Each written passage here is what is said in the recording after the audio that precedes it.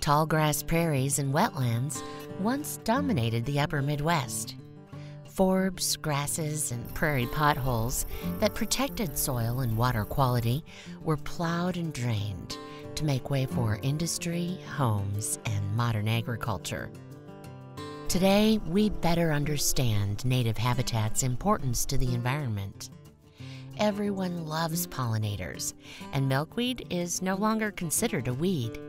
Sally Finzel, owner of Morning Sky Greenery near Morris, started promoting native gardens long before they were popular.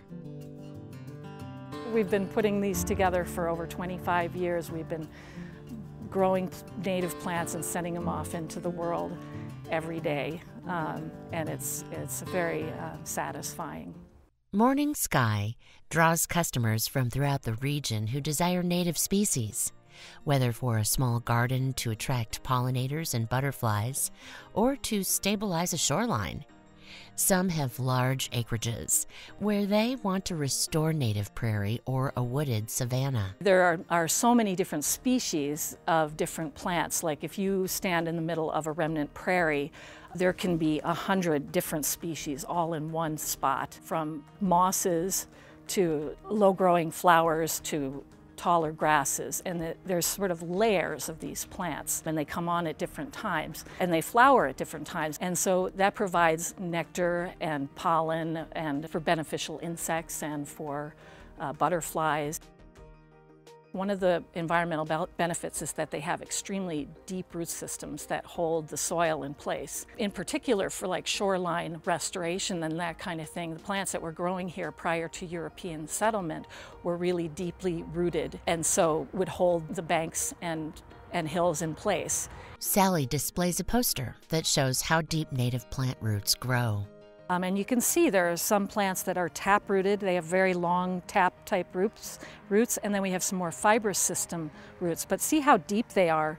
In particular, this one is really deep. But you can see how that would really hold your shoreline in place. But if you look over here, there is this is your typical lawn grass. See how small the root system is and how short it is? It doesn't anchor the soil in place at all. And so basically when you have grass going down all the way to the water, to the lake's edge, it's not really doing a good job. That soil can get pulled away, and so basically you lose your shoreline. Morning Sky Greenery's growing season starts with collecting seeds from native plants, then giving the seeds a cold, moist treatment in early winter before they are sown out in seed flats in March. There they will grow until they're transplanted mid-season. The Morning Sky facility includes a historic schoolhouse that has been converted to offices where Sally consults with clients on garden and landscape designs. To determine what plants or seeds the plot will require, Sally first looks at available square footage and the location. I'll ask you what kind of sun that you have, sun exposure, and soil type that you have, whether it's heavy clay or very sandy soil, or if it's shaded.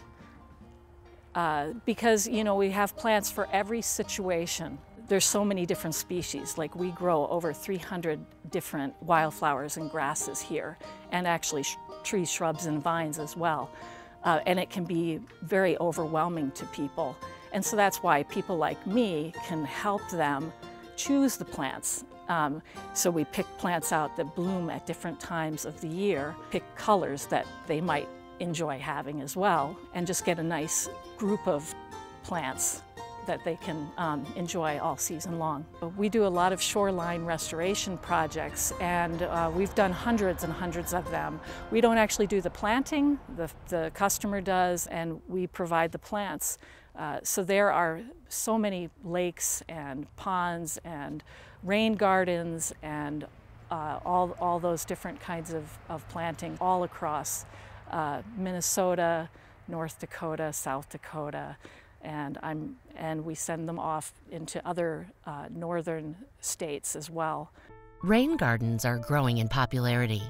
During a downpour rain, water can accumulate in the shallow depressions and keep chemicals and pollutants from entering sewer systems and eventually rivers, lakes, and streams.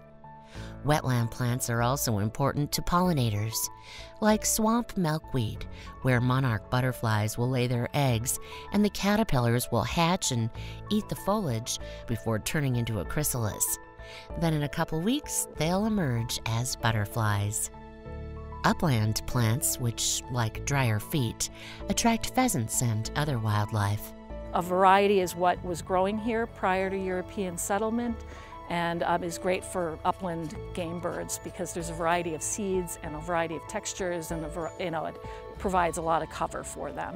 You always want to plant grasses with flowers because the grasses are the matrix for the flowers, and so they hold everything together and keep the flowers upright and provide cover and habitat together. They form this network.